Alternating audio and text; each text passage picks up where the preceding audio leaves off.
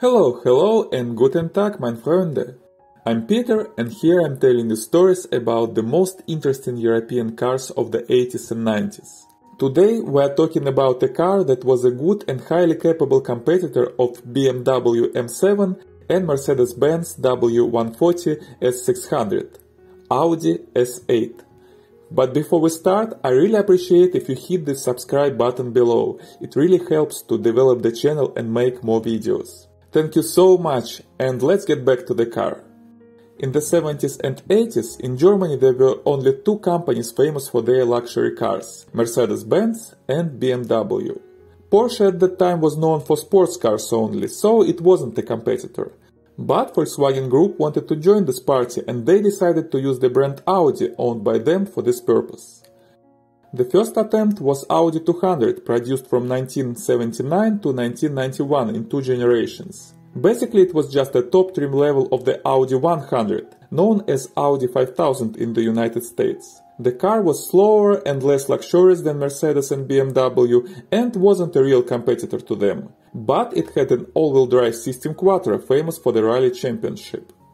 In 1988, Audi launched the next level of a luxury sedan on the same platform, with a new V8 engine. It was called Audi V8. You may see that Audi didn't bother with creative names at that time. The car wasn't bad, it was rather powerful but still slower than competitors. The interior and equipment were luxurious, but the customers still prefer BMW and Mercedes, even though Audi V8 was the only luxury sedan with all-wheel drive. Audi and Volkswagen needed to make something revolutionary to really take their place at the table of large luxury executive cars. And in 1994, such a revolution happened with the appearance of the first generation of Audi A8 with the model index D2. Audi A8 was the first mass production car with a body fully made of aluminum. Aston Martin of course made aluminum cars before, but they always were hand-built low-quantity cars. So the first aluminum car that was produced in tens of thousands was Audi A8. Why did they do this? First of all, to decrease the weight. They wanted the car to be fast, faster than BMW. But the Quattro drive added almost 400 pounds to the car, and Audi needed to save the weight somehow. The second reason, Volkswagen expected to sell a large part of these cars in countries with cold climate and salty roads in winter, such as Germany, Norway or Russia. The aluminum body didn't rust, and it was very solid and strong thanks to the space frame integrated into the body. On top of all this, it was just really cool. Audi even showed a car that wasn't painted on various shows, it was just polished mirror-like aluminum. The car got great appreciation and demand from the customers, but Volkswagen and Audi needed something more to show a final finger to their German rivals. So, in 1996 they launched a performance version of Audi A8, under the name Audi S8. This car is being produced until today, and we have the fourth generation already. The first one, today we speak about this only, is known as Audi S8 G2 and was made from 1996 to 2003 with an update in 1999. The second generation, D3, was produced from 2006 to 2010. The third, D4, from 2012 to 2015. And the current fourth generation, D5, was launched in 2019 and still is in production. But let's get back to the first generation of the S8. The Audi S8 wasn't very different from A8 in exterior or interior appearance. The body was completely the same. But while A8 was available in the long and short base versions, the S8 was made on the short wheelbase only. This was a car for a driver and not for a passenger with a chauffeur, although there was enough space on the rear seat anyway. Visually you can distinguish the S8 from A8 by side mirrors. They are aluminum on the S8, and it is a real polished aluminum, not just painted plastic. Also it has a slightly different front grille and an S8 badge on the same front grille and on the trunk. Some of the cars have a sportive suspension and they may look lower than A8, but not all of them. It was an option, not a standard feature, at least in Europe. The most interesting and distinctive thing in this car was under the hood, and there was a 4.2-liter naturally aspirated V8. Audi A8 also had the V8 engine of the same size, and actually it was the same engine block. But S8 had a different aluminum engine head, and this made it more powerful and faster than A8. At the launch, S8 had 335 horsepower instead of 296 for A8. It was very decent power for a car of 3800 pounds. S8 could make 0 to 60 miles per hour in 5.6 seconds with manual transmission and 6.8 seconds with the automatic one. The top speed was electronically limited to 249 km per hour or 155 miles per hour. In 1999, Audi updated the cylinder head of the S8, now using 5 valves per cylinder instead of 4 before. This and other updates resulted in increasing the engine power to 355 horsepower and 0 to 60 miles in 5.4 seconds now with manual transmission instead of 5.6. Frankly speaking, I don't think that it was a huge difference, but the customers approved. By the way, it wasn't the most powerful engine available for this body. In 2001 and 2002, Audi produced the A8 with the W12 engine making 414 horsepower. This is an interesting engine because its cylinders are placed in a zigzag pattern, a solution first applied by Volkswagen in the Corrado VR6.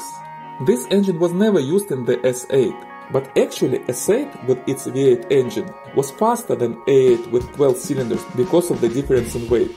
S8, as I said, could make 0 to 60 in 5.4 seconds, and A8 with W12 only in 5.8 seconds. The top speed of all those cars was the same, limited at 155 miles per hour. The S8 was available with 6-speed manual transmission or 5-speed automatic transmission. In some countries, like in the UK, only automatic one was available. The standard option for continental Europe was the manual gearbox, but most of the customers preferred the automatic transmission. They lost because the manual one was really good, and the cars with it are more valuable now. Well, Audi made great manual transmissions in the 90s for all its cars. I used to have Audi A8 with a stick 20 years ago, and I still remember how sharp and satisfying the process of changing gears in that car was. All S8s were equipped with quattro all-wheel drive system. It was a huge advantage over competitors, particularly in Northern and Eastern Europe in winter. With that power and very predictable all-wheel drive, it could be a real rally car staying extremely comfortable at the same time. The interior of the S8 was flawless. Audi installed the updated sportive seats in this car, replacing the ones that caused concerns in Audi A8. Owners called the seats in the S8 probably the most comfortable seats ever, with a very high quality of the leather on top of that. You can still find S8s of 1996 with 300,000 miles on them and the perfect condition of the seats. It was very quiet inside thanks to good insulation and double glass of side windows sandwiched together. The same solution was applied on Mercedes Benz W140.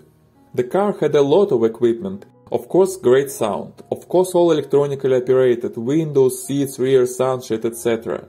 A telephone in the car wasn't a rare thing for luxury sedans of that time, and for sure S8 had it. But the navigation system was something new on the market, and S8 had it as an option, as well as an optional LCD dashboard display after the upgrade of 1999. It also had a unique option, a sunroof with built-in solar panels that powered the climate system during parking time. So when you come to the car parked under the hot summer sun, it meets you with a cool air inside and cooled seats. And we speak about a car from the mid-90s. On top of this, it was very spacious for the driver and passengers on both rows of seats. And it had a huge trunk. But what about driving experience? Oh, it was really great. The word that I hear from many owners is friendly. With all this power, dynamics and speed, the S8 was not intimidating at all. It handled corners perfectly. Probably it had a tendency to understeer because the engine was far in the front, but it was compensated by four-wheel drive and flawless suspension. The brakes were a little soft by feeling, but they stopped the car exactly when and where you need it.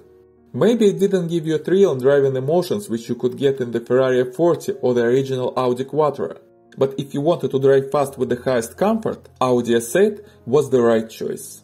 This car could make you the fastest one on the curvy winter road and make you feel in a high-end luxury resort at the same time. So, it was a very comfortable and convenient car with many luxury options, and it was bloody fast even by today's standards. What else do you need? Probably something Hollywood-style famous? Well, the S8 was famous, and it played one of the leading roles in a very good movie Ronin of 1998, together with Robert De Niro and Jean Reno. This movie is famous for its car chases, and Audi S8 showed its capabilities there in full. It's interesting that the first generation of the Audi S8 wasn't sold in the United States until 2001. So, if you want one in the US, you cannot find one from the 90s locally, and you are limited by automatic transmission only. But what to do if you want a genuine early series S8 with a manual transmission? Well, you can import one from Europe, because many of them are older than 25 years now. And by the way, it may be a very good decision, because many of these cars are still in very good condition despite of their age. They have an aluminum body, so you don't need to worry about rust in most cases. The naturally aspirated V8 engines of the S8 are proved to be one of the most reliable Audi engines ever, as well as quattro drivetrains.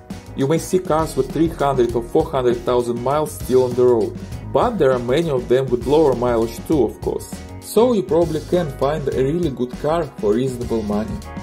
In the UK, you can become the Lord of the Rings for 5 to 9,000 British pounds.